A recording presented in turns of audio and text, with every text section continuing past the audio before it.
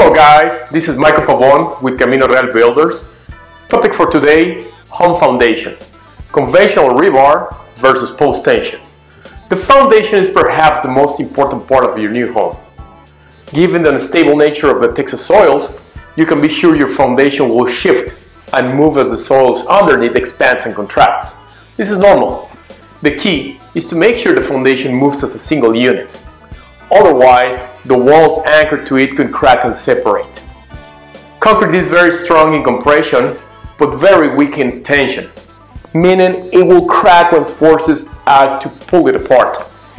In conventional concrete construction, aka rebar, if a slab is subjected to heavy loads and the soil settles, the foundation will tend to deflect or sag, which can cause cracking. In other words, this piece of rebar here cannot be elongated, but more easily can be bent. So your foundation can settle in an uneven way, and that's the reason you see cracks on the walls, ceilings, or even on the flooring of your house. This is a typical post-tension cable.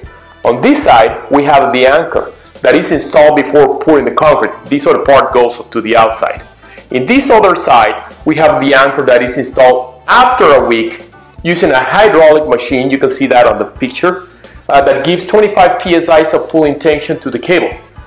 So post-tension work using pulling forces to keep the whole slab together, making the risk of uneven settlements very improbable.